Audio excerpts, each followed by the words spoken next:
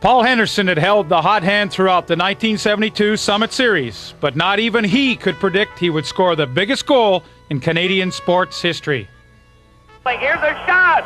Henderson made a wild stab for it and fell. Here's another shot. Right in front of score! Henderson has scored for Canada. Henderson. The photo a masterpiece, the goal legendary. Canada had beaten the Soviets, and it seems to be a goal Canadians can watch over and over again. Henderson had been remarkable during the whole series, scoring 7 goals in 8 games. And while his goal in '72 is what most people remember, we shouldn't forget that Henderson had an extremely successful NHL career which spanned 13 seasons. A long-time Etobicoke resident, Paul will always be a part of Canada's history.